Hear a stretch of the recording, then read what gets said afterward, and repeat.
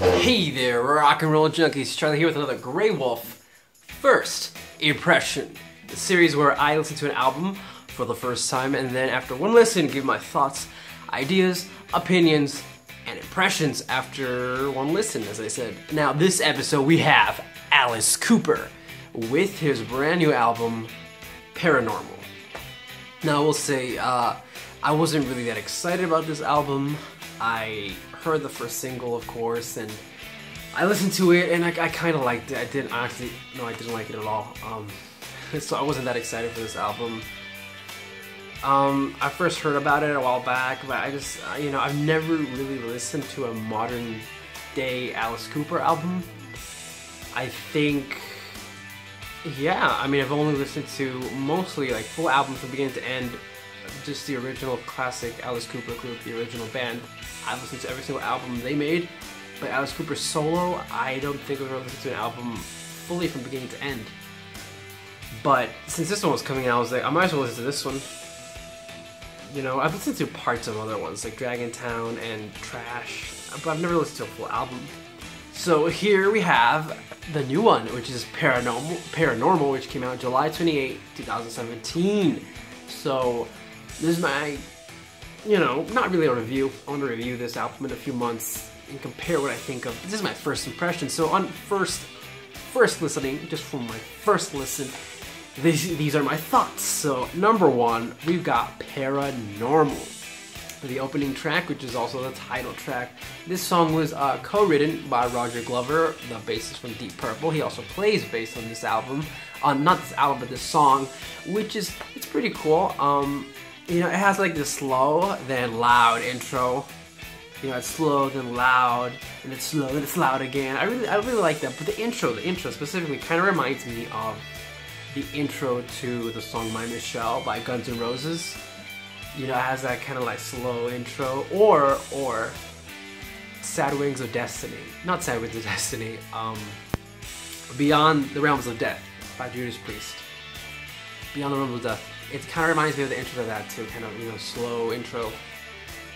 Almost like a melodic intro. It's kind of weird, but it reminds me of those two songs. But, then after that intro, the song starts building up, which, I think is pretty cool. And then Alice comes in with his voice. I really like his voice on this album, on this song. Has a creepy, classic Alice Cooper vibe going through it. Has a very cool solo that suits this song. It's a very cool song that I really, really like. Just for my first listen, I really, really like this song. I think it's a really good song. I don't think it's the best thing he's ever made, but I had a good time with this song. So let's go into number two. This is Dead Flies. It has this loud drum solo. Not solo, but it's this drum intro. It's really loud. It sounds like a shotgun going off. I really like it. I love Alice's singing on this. And just his vocal melodies. It's a real catchy song. It's very, very Alice, this song. It has a great solo. It kind of has like a bluesy touch to it. It has a great groove. And, it has a strong ending. It has a lot of energy going in this one. I really like this one, Dead Flies. I really liked this. From first listen, I enjoyed it. Let's go to number three, which is Fireball. Musically, Fireball it's pretty cool. But I don't like the effects on Alice's voice. I'm not a big fan of vocal effects, as you know. It has a cool solo. It's an okay song. It's I don't like it. I don't like it, but I don't think it's horrible. This is my least favorite one on this whole album. I feel it has potential though, maybe with time for me to like it. I doubt it though, because there's just so many things going on here that I don't like, right from the vocal effects. But I'm gonna give it a chance with other listens. But from this first listen to the album, I don't like this song. Let's go into number four, which is Paranoid Personality. Classic Alice Cooper intro, this one has. And this one is the one that I heard as a single that I didn't like as much. I didn't like the song like at all, I think, the first time I heard it. And hearing it again, it's weird, but I really like this song. Like, I know this is my favorite song on the album now. It's my favorite one. It's real catchy, and I just like hearing it, you know? And Alice Cooper sounds great on this. It has great bass. The lyrics are real fun. I love the backup vocals when it's like paranoid, you're paranoid. It has an amazing riff and just a great solo. And I feel this is one that would be really good live. Like it would translate really well live. And I'd really like to hear this one live. Let's go into number 5, Fallen in Love.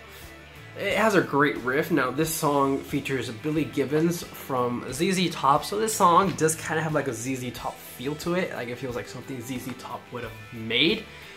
And that being said, I really like the lyrics on this one. And at one point there's like a reference to $1 Billion Babies, which I think is cool. I love the solo. I think it's a good song. It's a decent song. I don't think it's anything amazing, as I said before, but it's a decent song. I really like this one.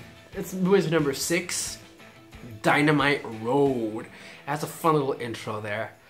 Alice is not really singing, he's like talk singing on this one. Kind of like, well, this song is compared to a lot to the song The Devil Went Down to Georgia. It's like very similar. Like I don't want to say exactly the same, but it is borderline almost the same. And I don't really like that he basically copied that song, but I do like the song more than I thought I would. Like I thought I would hate it because he copied Devil Went Down to Georgia so much, but I don't. Actually, it's kind of weird, my feelings for this song. I don't like it, but at the same time I do like it. I think it's a fun song. It has a very like blistering solo, which I love. It just has a fun groove, this song. I think it's a fun song, even though it's just kind of almost like a rip-off of Devil Went Down to Georgia. But I think this one has a lot of potential. I mean, just for my first listen, I kind of like it, but I feel like with more listens, this one could become a big favorite of mine. So let's move to number 7, Private Public Breakdown. This one's not bad. It's kind of weird. It has a nice groove to it. I might have said Fireball was my least favorite, but I think this one's my least favorite on the album. I really don't have anything to say besides that it's not bad and it has a nice groove. I don't like, that's the only positives I can say about it, because I don't really like it besides that. You know, this and Fireball are just like down in the list for me. Let's go to number 8, Holy Water. I love Alice's singing on this and his voice throughout. It's a very upbeat song. It has like trumpets on it, which I think is fun. It's a fun song, but lyrically, I don't know. I feel it's pushing. It's getting a little bit preachy. You know, Alice is a born-again Christian, of course, but I mean, I've never listened to his modern albums since he became a modern born-again Christian, so I don't know if he's done this before. But, you know, there's parts in this song where it's like, praise the Lord, and I'm just like, this is pushing it. This is just a little too much, because here's the thing, it's just Alice Cooper, the character of Alice Cooper has this, like, sort of, like, evil theme going for it. He's kind of like a villain, and then he's here singing about the Lord, and it's kind of weird for me. It's kind of, it just makes me just a little unnerved hearing that come from Alice Cooper. So it sounds kind of almost like a church song you would hear in a church.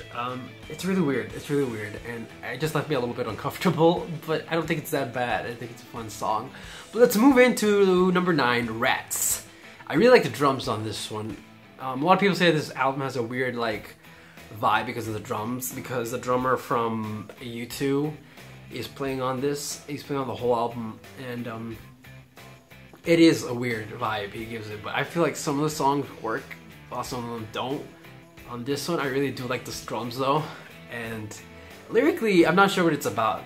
I don't know if it has like, if it's about rats or about something else. I didn't really focus on lyrics that much from this first listen, but I don't think it's bad. I don't think it's bad, but I don't think it's great either. I think it's decent. It has a crazy solo though. It's actually pretty amazing, the solo on this one. So I don't really remember it now, actually doing this review. I don't remember it. I'm basing this off my notes. But I feel like maybe with some more listens I might like it. I might even remember it. Let's go into number 10, which is The Sound of A. This is a really cool sounding one. it reminds me of Hey You by Pink Floyd. Now Bob Ezrin produced that song, Hey You, from The Wall, and Bob Ezrin produced this album. Now Bob Ezrin has a famous history of making albums with Alice Cooper, so I wouldn't be surprised if it was his idea to make this sound like Hey You. But musically it's very much like a classic Alice Cooper, kind of like in the vein of The Ballad of Dwight Fry. That's what I'm getting from it, from this first listen. I really love this one though. It has a great solo. A lot of people say this is the best song on the album, and I think I would actually agree with that.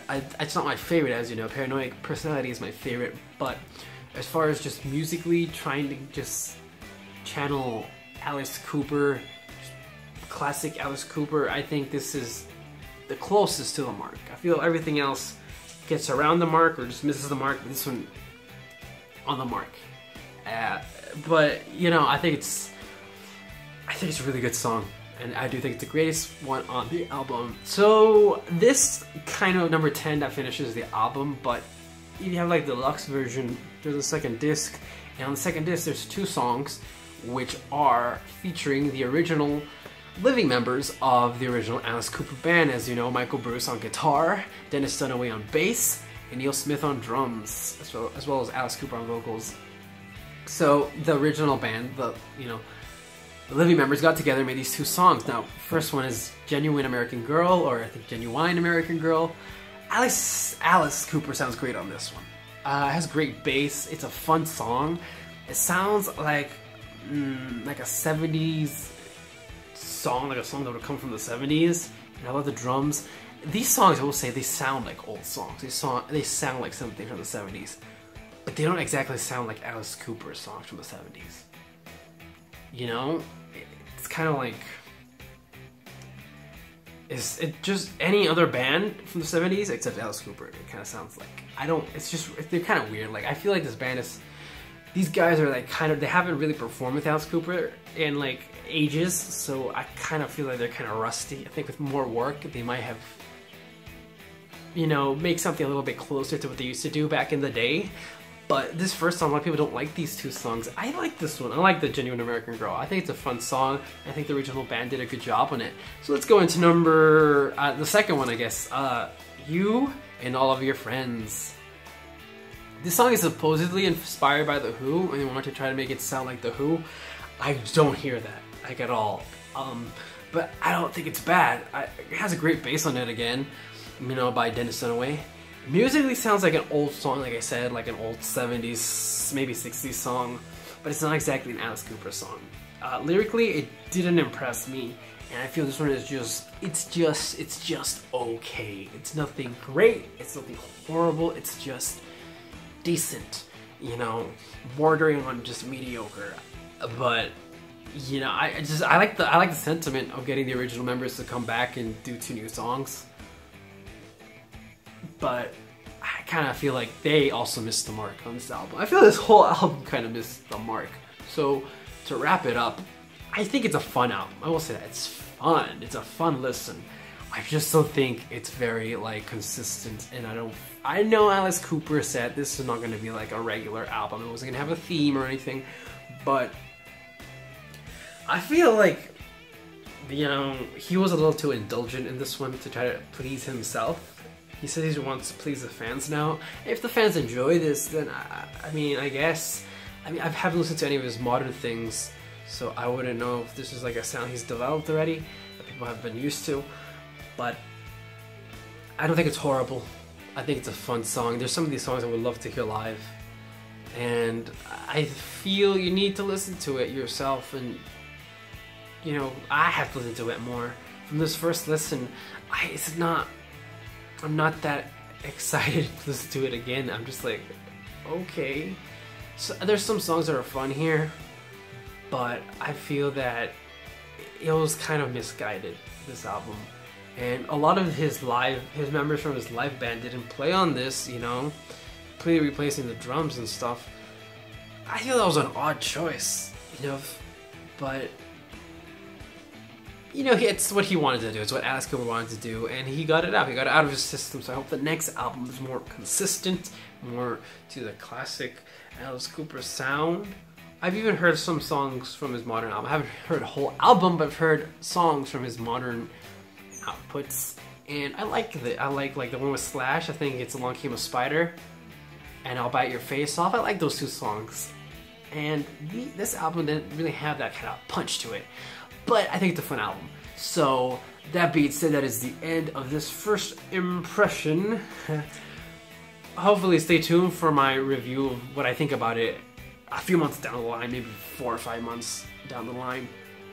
So, like this video if you enjoyed it, subscribe for more reviews and first impressions. And that being said, tell me what you think of Alice Cooper's Paranormal, and remember to stay metal, stay devil, and stay evil. Alright.